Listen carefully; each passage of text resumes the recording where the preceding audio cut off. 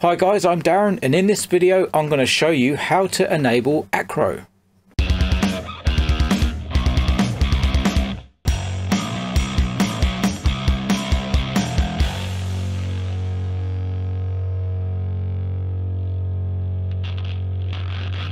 So over the last week I've noticed a couple of questions. One was on one of my videos, I'm sure the other one was on iNav fixed wing group, asking how you actually get Acro enabled as a flight mode. And you can understand why people are asking this. We'll have a look at configurator in a minute and you'll see there is no Acro mode that you can select. And the reason for this is it's the default flight mode. So if you don't choose anything at all, Acro will work. So what I'm going to do is show a quick example by setting up a very basic model on my transmitter and on the flight controller. So what we have here is a very basic model. It's pretty much empty, but if I page through, we can see in the mix we have a couple of switches. We have SB here, which I've set up for modes, and then SG, sorry about the focus, which I have on another switch that I've labeled for tune. But we're just going to use these as switches that are working in iNav. So that's all that's going on here.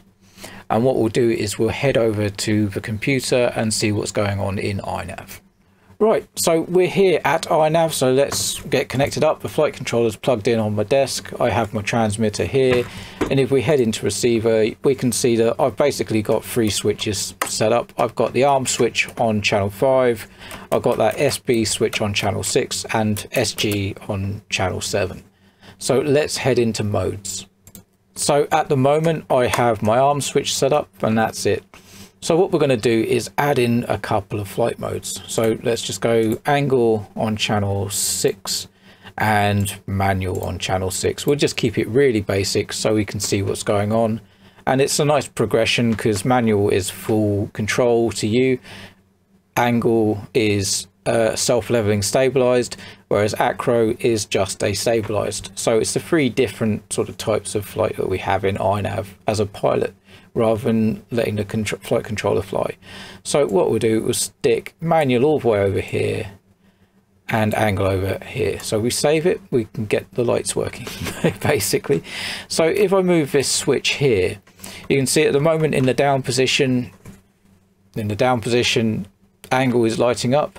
If I put it in the middle, absolutely nothing is lighting up whatsoever. And if I go over to the far extent, manual's lighting up. And it's this middle position here that we're most interested in, because when nothing else is lit up, so that means if you do have any of these other flight modes, they can't be active either in that switch position. That is Acro. Now, it's a little bit weird to get your head around, and it is sort of something that developers think about. Oh, it's a default flight mode. It's just there every time nothing else is selected. But as someone new, it's really not intuitive. And Alex has actually put an issue in to maybe try and make this better. So we have like a pseudo Acro box, which lights up every time Acro will work, which would really help, I think, new people. But anyway, if you want to know how to get it into Acro, this is how you do it. You have nothing selected at all as far as flight modes goes. Obviously, ARM can obviously be selected at the same time, but any of these flight modes, you just don't have them selected. Of course, the tuning stuff can be. Some of it won't work with Acro, but some of it has to. So auto tune, for example, you would only ever use that with iNav 3.0 in Acro. Anything down this list further down you can have with Acro and it will still work. But any of these flight modes, they can't be selected, otherwise they will take over from Acro as the default. So there you go. I hope this helped you guys. I suppose one thing that we may also cover is Airmode, because there are people that come over from quads who have got in the habit of just calling Acro Airmode, because again, Acro on Betaflight is the default flight mode. So if you don't select anything, you're actually in Acro. But unlike what we have here in iNav, they have air mode on a switch. So because of the more control even at low throttle that you get with air mode, the quad guys usually switch on air mode and fly with that. So they've got in the habit of calling Acro air mode, whereas it really isn't. It's completely different. In fact, you can use air mode with angle, horizon. The only thing it doesn't really work with is manual, but you don't have manual on quads anyway. Of course, with us on the fixed wing, we usually just have air mode permanently enabled, which is why we don't get the option on the mode screen. So that means that air mode is working with all our main flight modes except for manual. So it works with Acro, it works with angle, and it works with horizon.